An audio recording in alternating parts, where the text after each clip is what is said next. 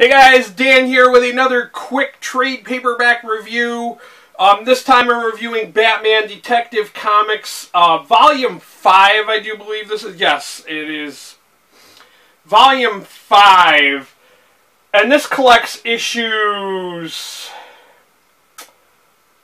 963 through 968, and it's subtitled A Lonely Place of Living. This is all about the return of Tim Drake, Tim Drake was one of the Robins. He later became Red Robin. And this one kind of has a little twist. This involves a future storyline where Tim Drake becomes the Batman. And that's all I can really say. And also another guy called Anarchy is involved. But for those who have not been keeping up with the Batman story, Batman has his League of Batmen. It's basically like Clayface, Batwoman, Batwing, and, you know, a couple other minor characters who are basically looking out for Gotham, and yeah.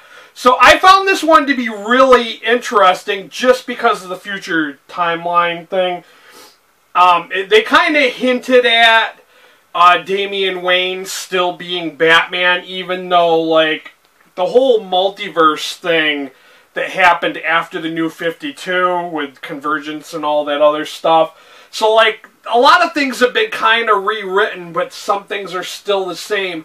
And I'm kind of glad to see that Damian Wayne will still become Batman in the future. But I found this interesting twist with, you know, Tim Drake being the Batman kind of fun too. So a majority, I'd say at least half of this book dealt with that storyline, and then the second part of the book was about the Anarchy guy, and it wasn't as good as the first part of the book.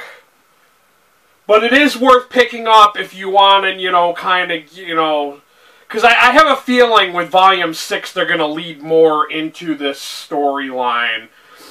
Just call me crazy, but I have a feeling that that's going to happen. So I really did enjoy this. I did rate this 4 out of 5 stars on Goodreads. James Tynion IV, he's a pretty good writer, I have to say. The way this was written was really well done. I don't know who exactly did the artwork, but there were certain scenes where the future Batman would, like, the timeline would kind of change or whatever, and they kind of did that in watercolor, which I thought was really interesting. I really appreciated that because it showed a difference in the artwork, so it wasn't just like, you know, it wasn't strictly digital either, which I kind of hate when comics use just only digital artwork. But I really like this. I thought it was pretty good. I can't wait for Volume 6. If you want to purchase a copy for yourself, I will have a link, as always, down below. If you've read it, let me know what you thought of it. Give it a thumbs up. Share it with your friends. If you're not a subscriber and you're looking for more comic book, trade paperback, graphic novel reviews, please hit that subscriber link down below. Thanks for watching, guys. Until next time, later.